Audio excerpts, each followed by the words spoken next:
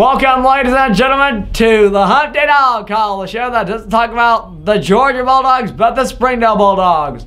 On today's show, our special guest is not related to Kirby Smart, so please welcome in Coach Beeler. Welcome in, Coach Beeler. Thank you for having me. Thank you. The pleasure is all mine. So, without no interruption, let's get on with it. First question, how does it feel to be back-to-back state champions?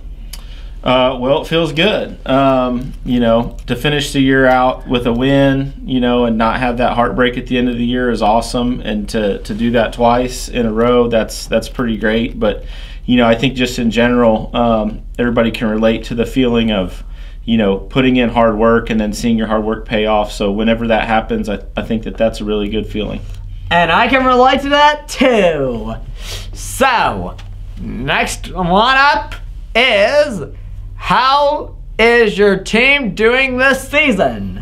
So far, we're having mixed results. We've tied a game. We lost a game to a really good team in Broken Arrow that's it's probably going to have a great season. And then we kind of got some things corrected and won a good game against a good opponent in Norman North. So far, we're still kind of in a learning phase of the season. We're trying to get better, but that's what the coaches are there for, and the players, I think, are committed to it. So I expect to see some good things. And let me tell you some good advice. You'll get over that hurdle once you accomplish it. All right. Next question. What is your favorite thing about coaching at Springdale?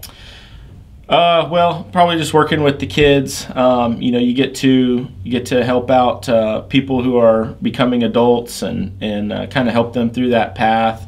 Whether they plan on playing at the next level or they just are going to become good citizens, good family members, good fathers, things like that. So that's the most rewarding part of the job. It's fun to go to practice and to be around soccer. That's another great part of the job as well, because you get to do something that you like to do. Yeah, that's what I like to do. That's what I like about my jobs too. And the final question, what do you say to encourage your players?